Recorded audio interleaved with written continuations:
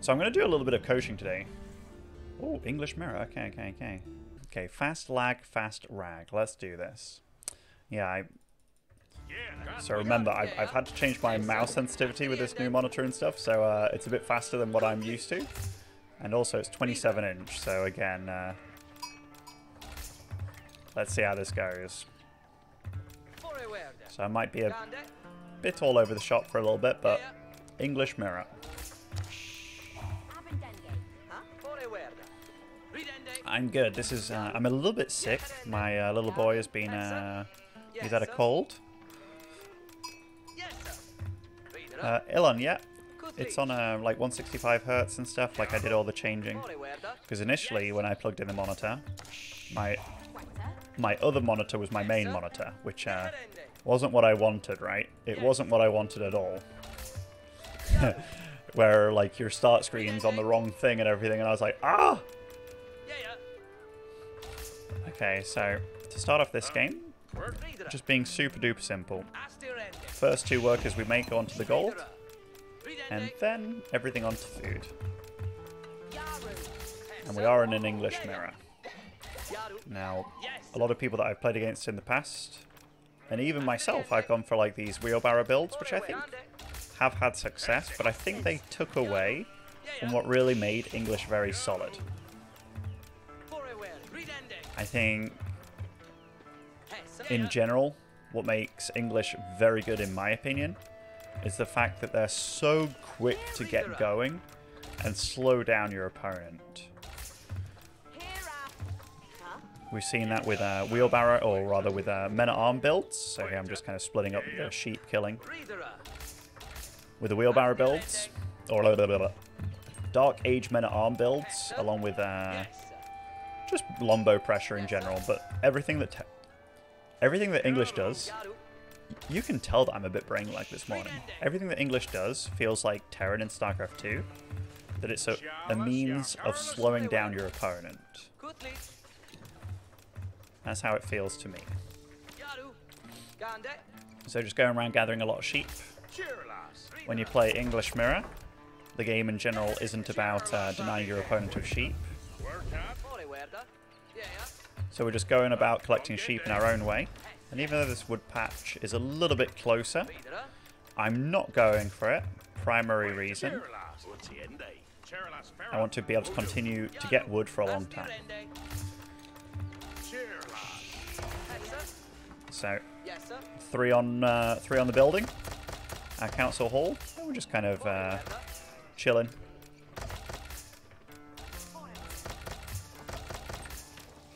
Now, with this slow gold income that we're getting, we can focus on a few things. We will be able to get wheelbarrow eventually, so that's something that we're not going to rule out at all.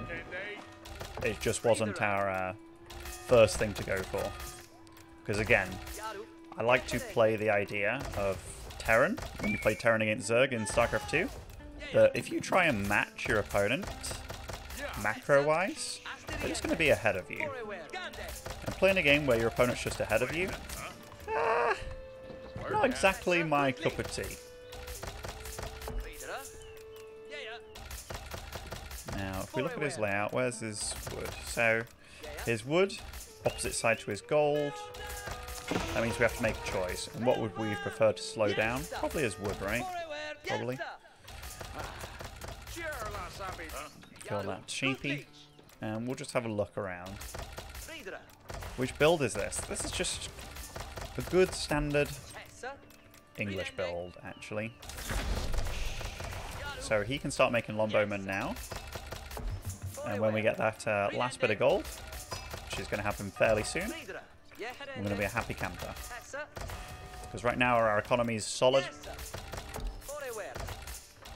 Make sure we keep on producing workers. And we produce archers very quick, because it's a council hall. So this kind of spread on the resources that we've got going.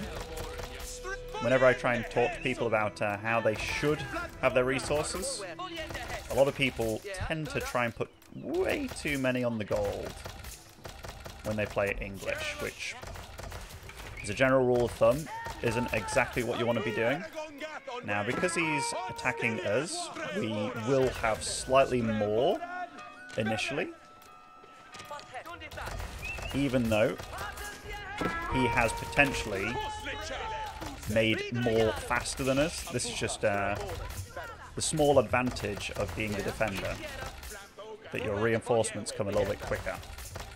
And so nothing bad happened out of this situation at all.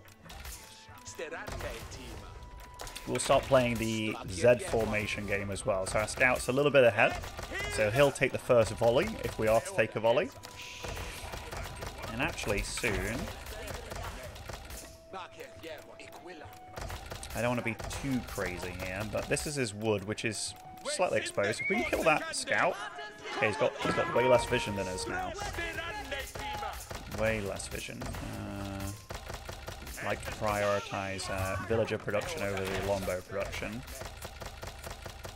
And here, given that our wood is slightly better than our food, but we're still going to be rallying onto the wood. We're just going to utilize it nicely, giving ourselves a little bit of that beautiful wood income, or rather, beautiful farm income.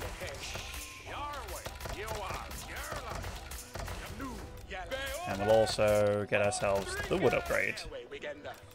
So we're going to have wheelbarrow now, and go for the wood upgrade. Meaning nice and smooth. And again, new mouse sensitivity, because I've got a brand new monitor here. So it might be a little bit less smooth. Ooh, he actually... Okay, so I think this was actually a nice move by him.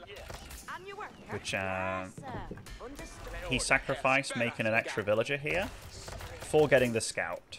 And we'll get a few pot shots off, because if we can get that again, that'd be very nice. So he's got slightly more than us. That is one nice thing in Age of Empires, is you can group select your opponent's units, box select that is, to find out exactly what they're rocking with. Now, that slow gold trickle we've been getting has been very helpful. And if he fights us over here, this is going to be, even though we've got slightly less than him, we're going to have the Aura of Doom. We're working on +1 weapons now. EGC, hello, and thank you very much. We're currently doing a tiny bit of a coaching session here, but like more like an English build sesh. Because, you know, that kind of content is good content. And once... Okay. Now, he still has a lot. We have about the same, actually. But we are about to hit this +1, so why take a fight before our power spike? Words to live by, team. Words to live by. So, we're being just very calm, very careful. Our economy is very solid as well. So, this could be like a perfect time to fight as our +1 is about to kick in. Because very often you take a fight like this, you're more focused on the macro side of things, or rather the micro side of things, that it's like, oh no, his +1 hit? You don't even realise why you lost the fight as bad as you did. Now, I am going to lose this scout, most likely, but again, then we're already taking a fight as good as this, which we're going to keep on checking his upgrades as we're taking it, because right now, we're going to have a significant lead here. Get the armor upgrades as we're going, and this, for all intents and purposes, has been fantastic, and we've just been macroing as it's been going. Okay, we're going to move out of the Z formation for a bit here, and again, just make sure that everything's flowing fine. And at this point, given that we've won this battle, we'll start thinking about getting a bit of a tech going on. Now we're going to continuously make archers. Ooh, that was a nice little shot. We're going to continuously make archers and continuously rally to the wood. And again, this, given that we knocked off this wood, we're knocking off this wood a bit. My army's not going to remain as big as his, but we've got the better upgrades. We can take out villagers here like pronto.